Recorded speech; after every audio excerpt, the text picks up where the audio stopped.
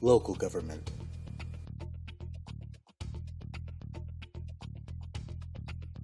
Municipal councils consist of political officials, usually called councillors.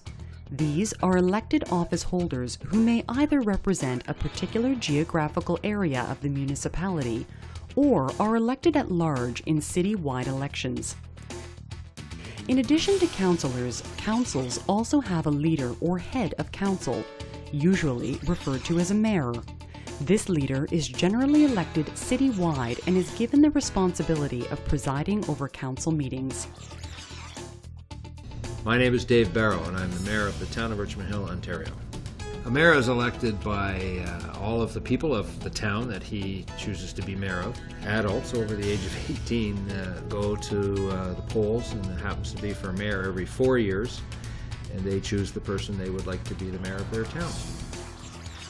Local governments don't get as much attention as the provincial or federal government. However, it is your local government that provides us with most of the day-to-day services that we enjoy.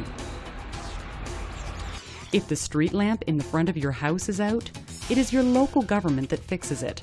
If no water comes out of your tap, you probably call the Public Works Department of your local government. Your life sure would be very different if you didn't have your local government. They are responsible for many other things we need and find in our communities. These include social programs like daycares, homes for the aged, affordable housing, the police, and ambulances. You look outside on those cold winter days and the snowplow is out clearing the road so you can get to school. Yes, sir, you can thank your local government. They are responsible for road and bridge maintenance. And a lot of environmental things like providing us with safe drinking water, effective treatment of sewage, garbage collection and disposal, and recycling programs.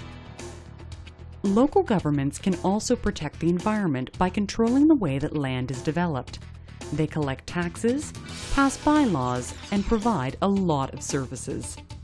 Over the coming weeks, making a big shift here and starting to grow much needed food for the city, and we will ensure that some of the food that is grown here is supplied to downtown Eastside organizations and food banks and the people that will benefit most from healthy food that's grown here. The majority of funding for municipalities comes from property taxes.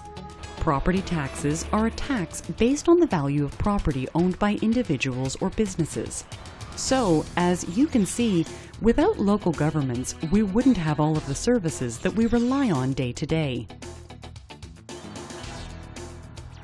Because each province is responsible for creating local governments, they differ across the country. Some places have regional governments, which are created by provinces. They group together several municipalities to make one large local government, like the Greater Vancouver Regional District, or GVRD.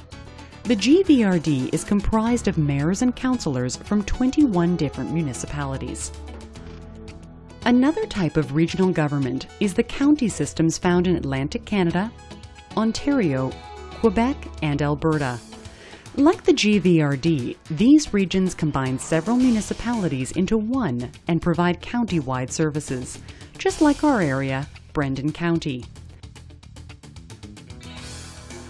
So let's see, the local government is responsible for things like water, road maintenance, garbage collection, and recycling. Yes, but the local government is under the power of each province or territory. And in this case, because the town has declared a state of emergency, they will appeal to the province for help. Oh, just a sec. Isn't this great? It looks like Mayor Flynn is going to be hosting a fundraising event this weekend to help victims of the tornado. Awesome. And even better, it looks like our province is going to match our efforts, dollar for dollar. So the government is going to double whatever our community manages to raise? We have to get started.